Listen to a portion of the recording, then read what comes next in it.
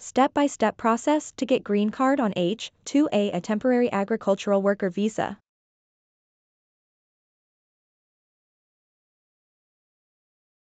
Here is a step-by-step process for obtaining a green card from an H-2A temporary agricultural worker visa in the United States, along with some general information on the visa process and immigration guidance.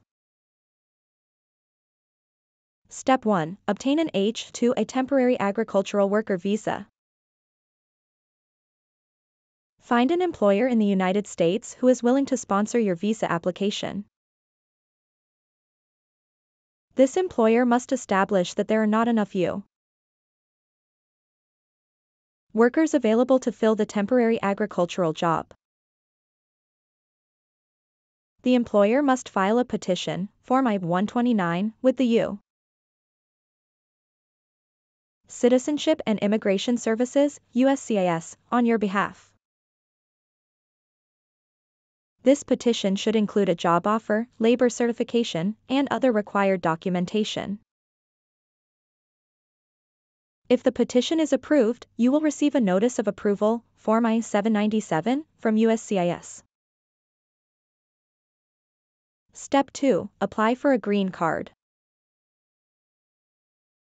While you are in the United States on the H-2A visa, you can apply for a green card, permanent residence, through employment-based immigration. Your employer must initiate the green card process by filing a petition, Form I-140, with USCIS on your behalf. This petition should demonstrate that your employment is permanent and that you meet the necessary qualifications. After the petition is approved, you can proceed with the green card application. This typically involves filing an application for adjustment of status, Form I-485, with USCIS. Along with the application, you will need to submit supporting documents such as your birth certificate, passport, medical examination results, proof of financial support, and other relevant evidence. Pay the required application fees and biometric services fee.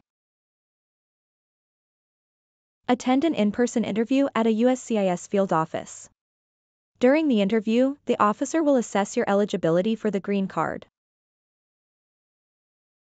Step 3. Wait for the green card approval.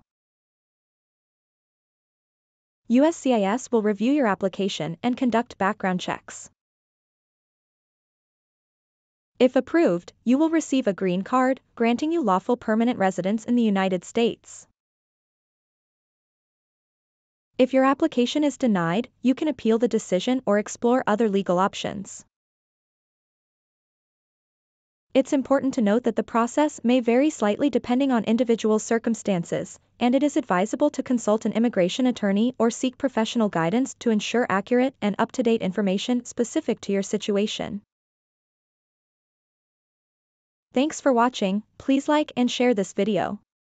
Also hit the subscribe button, ring the notification bell, and let's embark on a journey of knowledge together.